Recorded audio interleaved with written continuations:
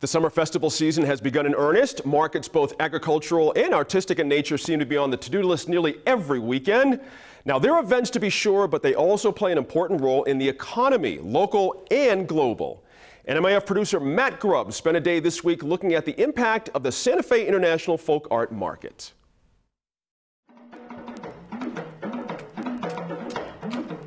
In the old days, it was traditional to give them as a marriage basket, a present.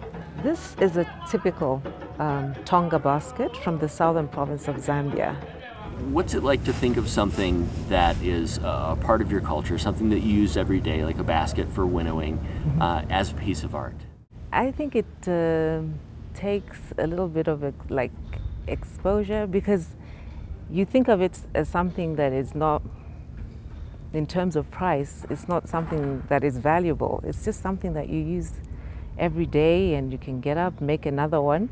You know, we talk about job creation. Job creation has become almost a politicized term. Well, I think there's a new paradigm for job creation, and it's people like this in these countries. Give them a tiny bit of opportunity, and they go a long way with it. Coming to the folk art market, especially for the artists that I work with, they have seen that their art is actually more valuable than a piece of thing that they use every day in the kitchen or to carry something. And they've put more value to their work because they know that they can actually make money out of it and have it become a business. So 500 people are being fed, by these earrings and this jewelry. So it's a great part of the story. 90% of the money that's earned at the market goes home with the artists. What does the additional income mean for the people who are making these baskets at home? In one word, joy. Joy, because it means more work in the community, which means more income in the community. And in the past, they've been able to buy goats, they've been able to buy cattle, they've been able to buy a plow, which in the past they had to hire from somebody else. But now they're able to hire out their plows, so it means they can buy another plow or two and get more income from that, and they're able to send their children to school, and it just generally means more economic power to the women. I think, if you give someone just a little bit of a chance, in many places they will really seize upon that opportunity. And that's what we think. The market itself is really apolitical, but in a way, just providing people with one weekend's worth of opportunity is a pretty political act, and the impacts are amazing. This year, over 360,000 family members will be impacted by what's earned at the market. Tell me a little bit about the training that's offered. It's not just the days of the market in which they're selling. There's a lot of training. That's true. I think most people, because that's what they see, regard the folk art market as an event. We're always the second weekend in July. And indeed we are, and we love the event. It's a lot of fun.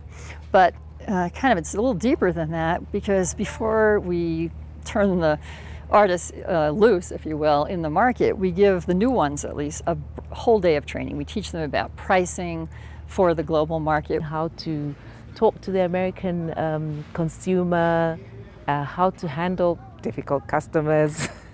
We teach them about customer service expectations in the United States, which are a little different maybe than what they experience back home. How to market your product, how to display your product, what is a good price point in the American market, because you don't want to overprice your product so that you can't sell it, because some people have very high expectations of the kind of price they can get in the American market, but there are lots of factors to consider. Coincidental with that is advanced training for artists who've been to the market before and who show interest and promise in learning more. We were partnering with the Dallas Market Center, so 19 artists and artist groups who were had the capacity, they were ready to maybe tackle wholesale, went there and were very successful. And then another whole group of more advanced artists are the Thursday before market being trained in thinking about the wholesale market. Well, what does it take? It's not for everybody, right? When you went to Dallas, did you find that it's a different experience marketing baskets on a larger scale to people? What you're looking for in Dallas is a customer who wants to buy in quantity and you're looking for a long-term relationship, you're looking for a relationship where somebody can email you or pick up the phone and say, look, I need 100, 200 pieces of XYZ. You have to have enough capacity to fill orders. You have to have sophistication to know how to ship abroad and that sort of thing. They will help you in order to ensure that your goods arrive safely, that you've done your paperwork properly, that you've boxed your product properly. All that was an education for me, and I can honestly say that what would have most probably taken me a couple of months to learn about exporting baskets to America, I learned from a package from the market.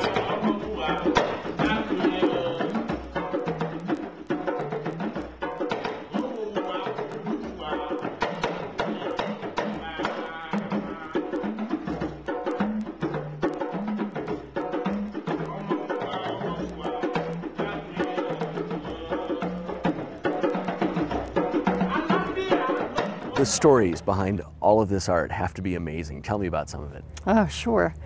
Well, they're very varied. This basket is from Rwanda, and there about 4,000 women are part of a cooperative. And it's a very traditional form, but it really took root after the terrible 1994 genocide. A woman named Janet Ikubana, who's been at the market many times, was running a hotel, and women would come with a basket in their hands and say, please, I need food for my family, can't you buy my basket? And she began to realize in a country that was mainly just widows and orphans at that point, that perhaps they could make a living through this. So she started this cooperative, and now it's really successful. It's a major exporter out of Rwanda. This scarf is from Madagascar, and this comes from a very traditional raw silk tradition of shrouds, actually, that are still used to bury the dead in the highlands of Madagascar. Well, through the influence of a Peace Corps worker who had been sent there and is an enterprise development specialist, she recognized the beauty of these scarves and said to the women, why don't we apply to the folk art market? So they did, and they came last year and they did like $32,000 in a weekend. And they have used the money so well. They had all of these collective dreams. For example, trekkers come to their village. They're about the only tourists who get there. So they thought, well, if only we could offer a shower and a little restaurant and, little shacks kind of. Sure. So they built those with the money that they earned from the folk art market last year. So this leads to that, exactly, and now they're coming back again. Countries that were formerly part of the Soviet bloc, we see amazing commitment to entrepreneurship. They are so ready and eager to do business. And so in Kyrgyzstan, the traditional clothing was, because it's a cold place, was made out of this thick felted material, very stiff. And it's not really something most people in this day and age would want to wear. Sure. It's kind of itchy, and stiff.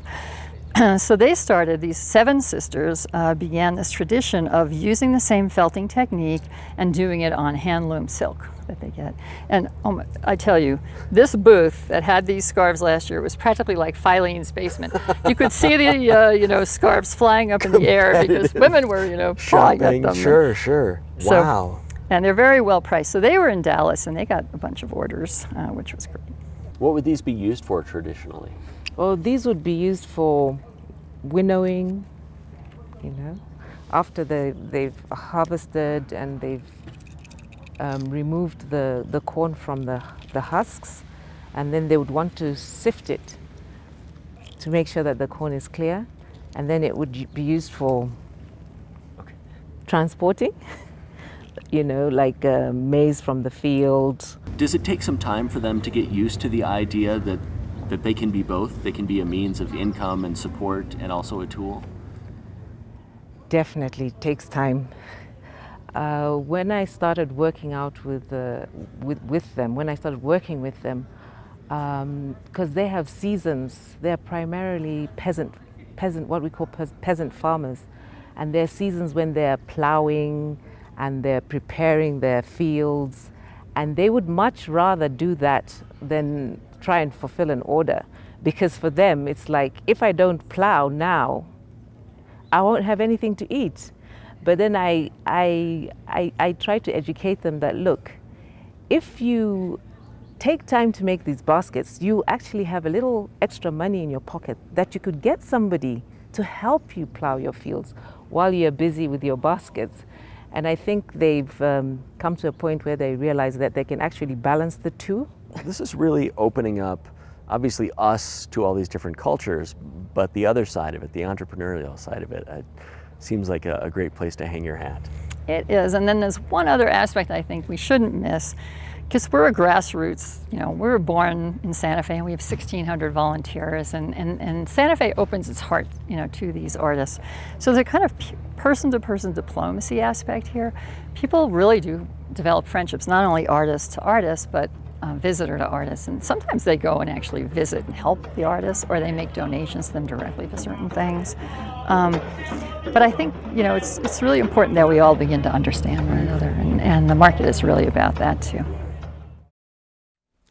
The market runs this weekend on Saturday and Sunday. It's on Museum Hill up there in Santa Fe. For more information on our website, NewMexicoInFocus.org.